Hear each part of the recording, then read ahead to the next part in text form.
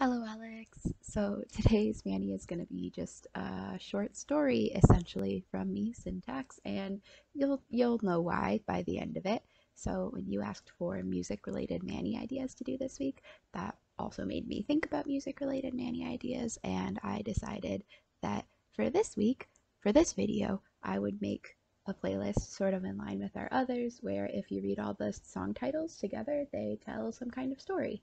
I decided just to use my iTunes library for this because Spotify and YouTube and other things like that just have too much music, and also iTunes is really easily searchable, which is, one of its maybe only good features. But so I sat down last night and turned on the Babysitters Club podcast, always a favorite, you know this, which may have put me in a wackier headspace, which is why I bring that up. Like I need the help.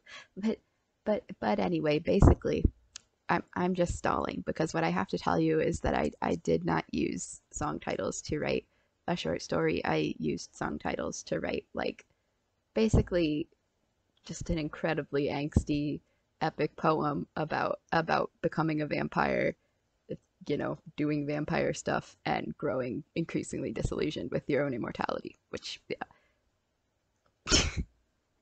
I don't really know. I don't have anything more to say about that. The playlist really speaks for itself. Unfortunately, iTunes is not shareable, so I've made you the closest approximation I could via Spotify.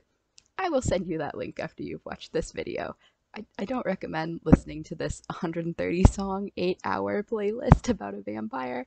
I haven't even listened to all of these songs in years, but like, it's, I guess if you're just feeling vampires, if it's 10 years ago again. It's Friday, Friday, as you like to say. Friday night, vampire time. And with that, bye, Alex.